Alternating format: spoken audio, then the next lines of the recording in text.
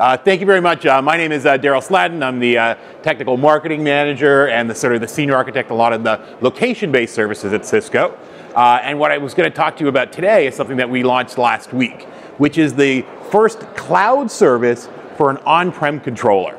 And so this is kind of a new market that Cisco's getting into, to be able to say, yeah, I love my on-prem controller, I want to control stuff that's there, but I want to be able to buy additional services. And the first service that we're offering is CMX in the cloud. And so what is CMX in the cloud? Generally how it works is, right, you've got your wireless LAN controller, and then in order for it to work with all real legacy controllers that were designed 6 years ago that didn't know how to talk to the cloud, we created this one thing called the proxy. And the proxy speaks one arm that says old NMSP and SNMP, you know, protocols that a guy in college would go, you're doing NMSP and SNMP? They'd hate those old protocols. On the other arm, it speaks HTTPS. So it can do a very effective cloud service. So that's what you put on-prem for your older controllers. And then we're going to have some stuff with newer controllers where that's no longer required. But so that we can go way back to controllers and environments for people who already have a bunch of stuff, and they don't have something that's cloud ready, we put this box on site that makes it cloud ready. And then what do we do from that? Then we actually offer two capabilities to start with. One is a new captive portal. Actually, the captive portal, because if you just want the captive portals to appear and you don't really care about statistics, you can actually go without the proxy, just as a little trick.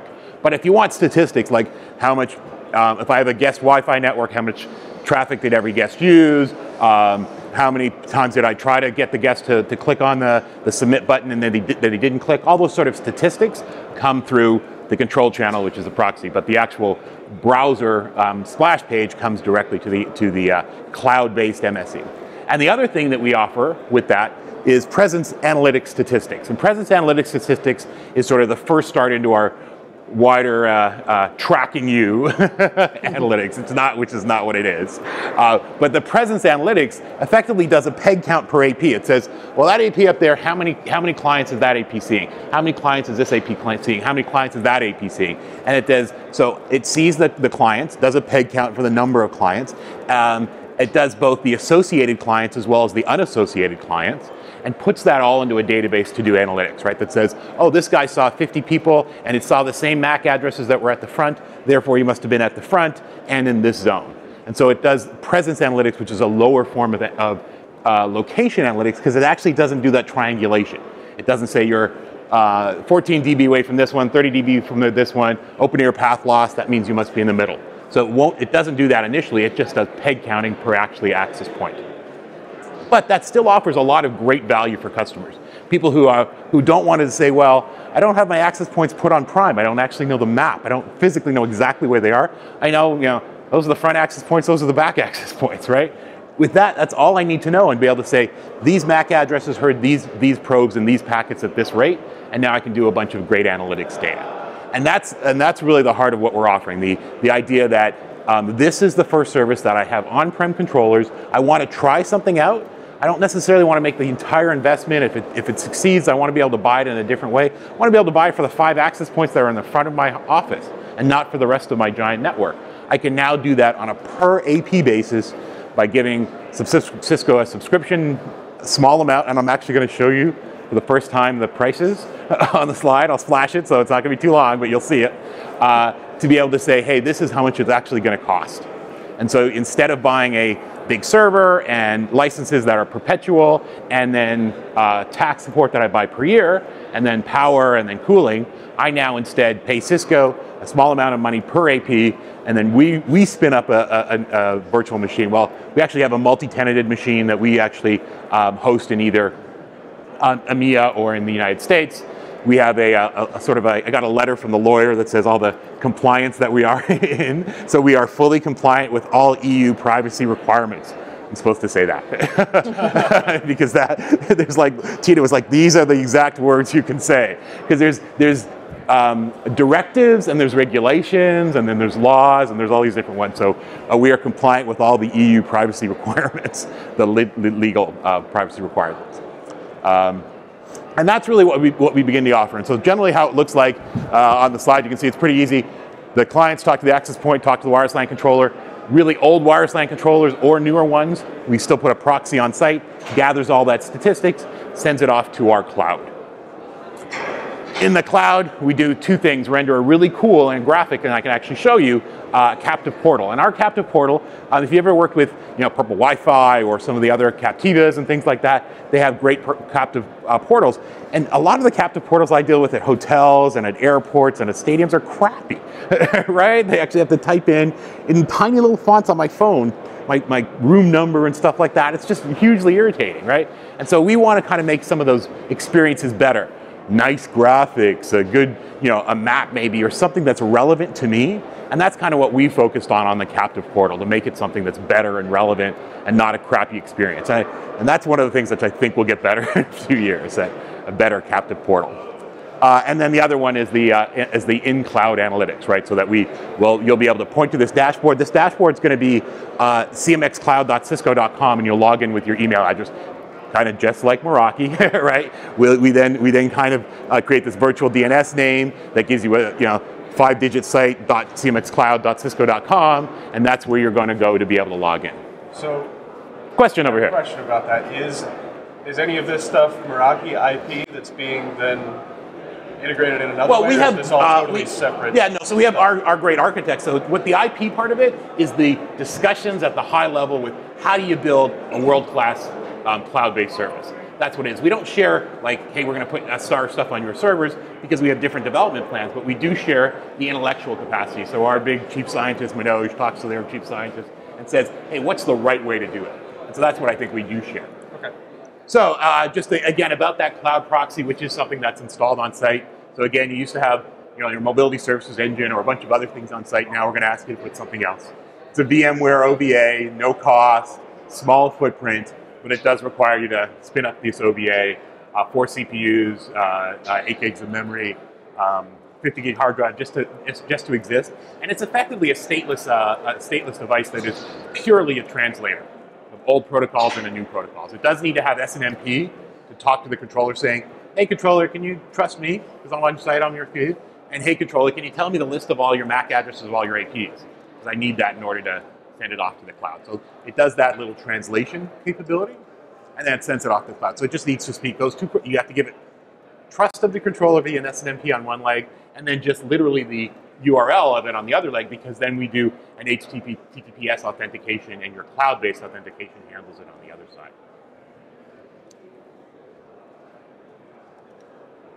But what we actually are looking at is later this year, as we develop wireless LAN controllers, we're looking at having just a little section, like where you configure a bunch of other stuff, configure and you point to Cisco's cloud. And the services we'll offer is this cool captive portal, this presence analytics, maybe location, wireless services, assurance to make sure and audit and check your configs. So that's really the beginning that we're using. We've built this cloud platform so that people who have these communities can be able to go online, and we'll actually be able to help them make a better wireless network, because they'll be able to share best practices, point your controller at our cloud, and be able to get additional capabilities. The first will be the native, again, presence and captive portal. The next will be location, and then after that you'll have wireless service assurance, right? That says, hey, we're going to gather information about your RF parameters and say, hey, maybe Samsung came up with some new device and it's screwing up your network, and we've noticed it from a bunch of different people, and we can be able to share some of that best practices. Oh, if you turn this knob on. So these are future thoughts, but that's the idea about wireless service assurance that can also really take advantage of a cloud service, that you'll start to be able to offer additional. So this is the beginning of the next sort of infrastructure that you'll say, hey, I've got my stuff on-prem, it's my APs, it will work autonomously, I can cut off the cloud whenever I don't want it, I pay if I want it, and if I don't want it, I don't have to pay, but I continue to work autonomously. But if I want some of that sort of proud value of wireless service assurance, or if I want Cisco to spin up the presence servers for me, I can actually do that. So that's kind of what the direction for Cisco Wireless, that will actually have the ability natively in your controllers to talk to a cloud service and get some additional functions and features. And the thing about a cloud service is, well, we do all the work of patching the software. Oh, there's this bug. Oh, there's some new open SSL 1.2 security patch, and you got to download it and patch the OS. No, our cloud service is going to it handles that for you. So it makes the life of the IT administrator a little bit easier for these particular roles, because they can say, Cisco's got to handle the issues that come with patching and maintaining the software for this particular service. Okay. So again, what does it cost? So it's pretty affordable. It's about $85 per year for the per AP. And so for that, we're spinning up this machine, running the ping, power, and path all in the data center. We deal with all that stuff. So for small deployments, right, maybe you have 100 APs, it's only going to be $8,500 a year, and we do all the work for you're maintaining your server, including support. You can call us 24/7. We'll make sure the system's always up. You'll be able to ask any. You don't have to add any TAC support to that. That's the all-inclusive price. We offered by distributors and sold at the regular sort of Cisco SKU discount, so you get a bunch of services discounts, on top of these prices for the end users. So, but the native thing is you buy it in either 1, 3, or 5 years, and if you actually buy for the 5 years, you get a discount. But if you decide, the smallest thing you could buy is for $125. You buy presence and analytics for 1 AP for 1 year. It kind of would piss us off because we have to do a whole giant server for you. But that's the risk that we're taking, right? We'll say yes, you can buy in small increments, and we'll be able to offer you this service. How would that actually compare to an on-premise solution? Well, it compares pretty well. So if you look at this is the cost of 100 APs per year.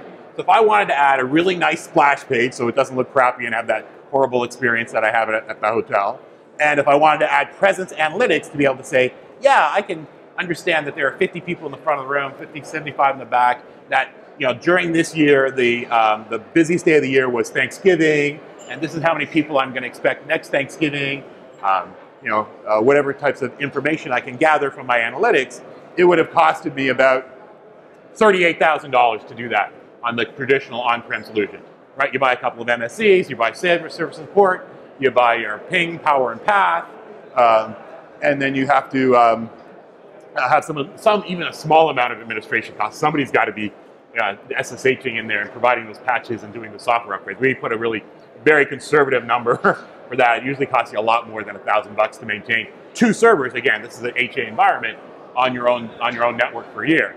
So instead of that, if I could just buy for Connect and Presence at a discounted rate per 100 APs, it would only cost me about $10,000.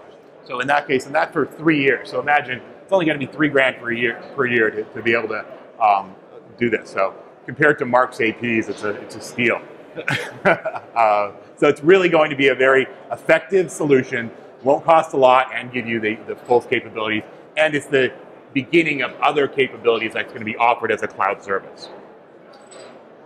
And again, what we're talking about, those other ones, the first ones we're going to do is, right now we just do the peg counting per AP that says it's here and here. The next one what we do is we actually be able to triangulate and do locations. One of the issues with that, just sort of understanding the methodology, is that's a lot more compute intensive, which is kind of helpful for the cloud, right? We can expand and contract the compute, but that's really the difference. Peg counting for an AP, it's a very smaller database, but actually doing a heat map from every AP, computing the open air path loss from one AP to another, doing the full calculations, that's a very expensive, computationally expensive solution. And so that will be the next one that's going to be offered. And again, we'll be able to, we'll offer different tiers of cloud services, right? So Connect is the base tier, Connect with Presence is the next one. Connect with Location will cost a little bit more because we got more compute to give, so you got to cool it and heat it. And then, other services such as wireless service assurance in the future. So we'll be able to offer different services as on top of that particular license. So you'll buy your licenses and be able to sort of add additional services in the future.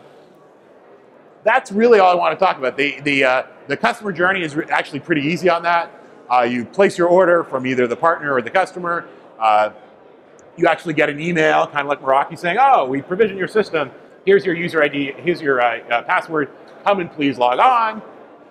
And then the end customer work that they do have to do is set up the proxy if they want it, or if they just want to connect, they've got to create the Connect portal.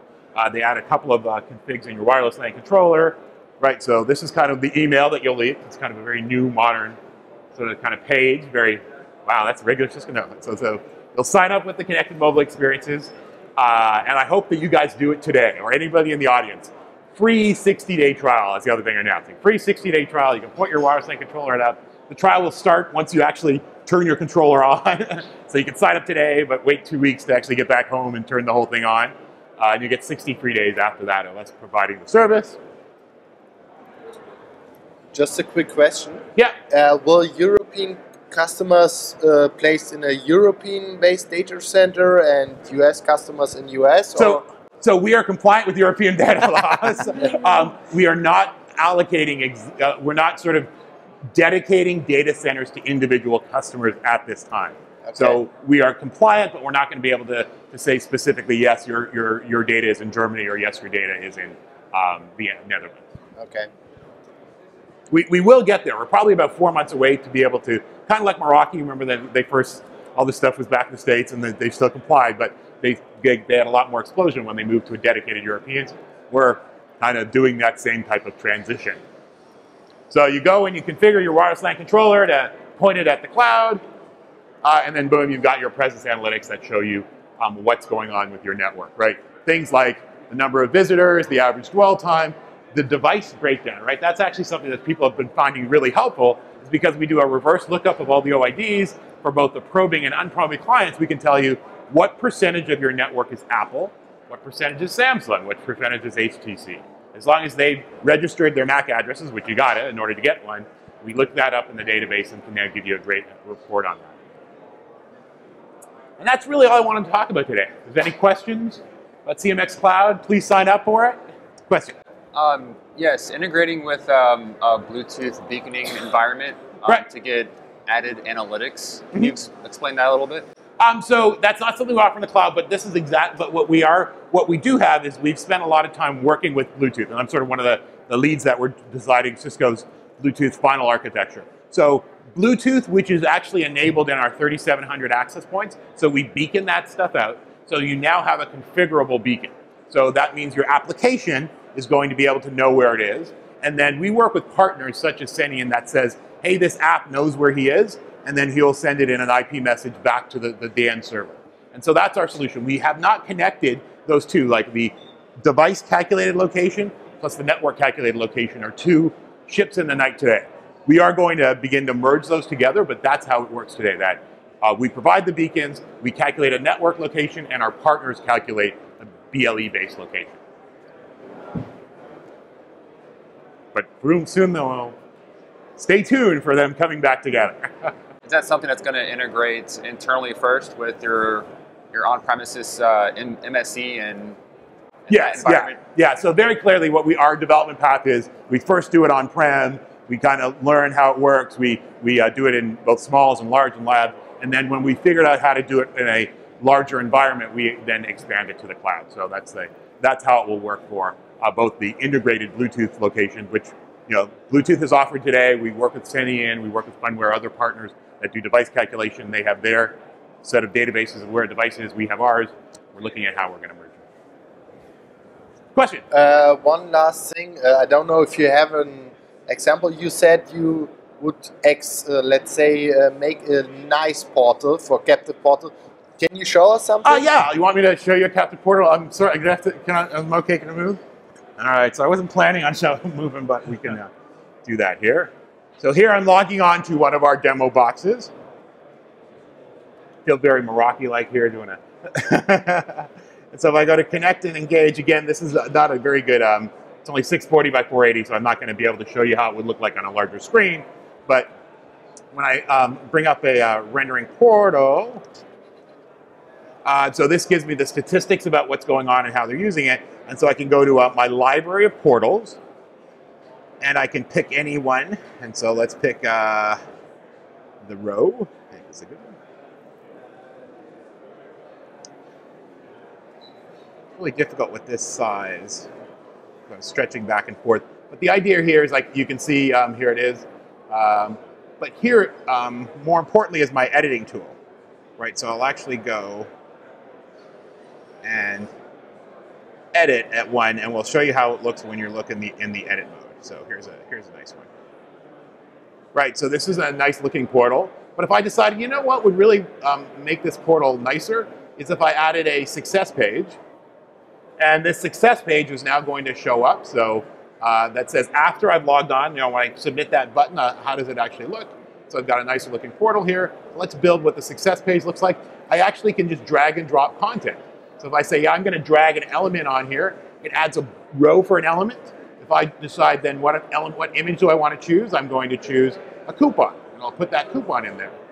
And then say, yeah, I want another element. Well, maybe I'm going to want to add an image and text together, right? So now it actually says, hey, here I'm going to put an image with text wrapped around it. So it actually makes it nice to see. So I can just select on the image and text, choose the image. I'm going to pick this nice one there, and then choose and then write the text is already written. So examples of that. So it's dragging and drop bars of capabilities. And then even on this, I've got a really good, like I can do things like edit the individual images, change the backgrounds and themes.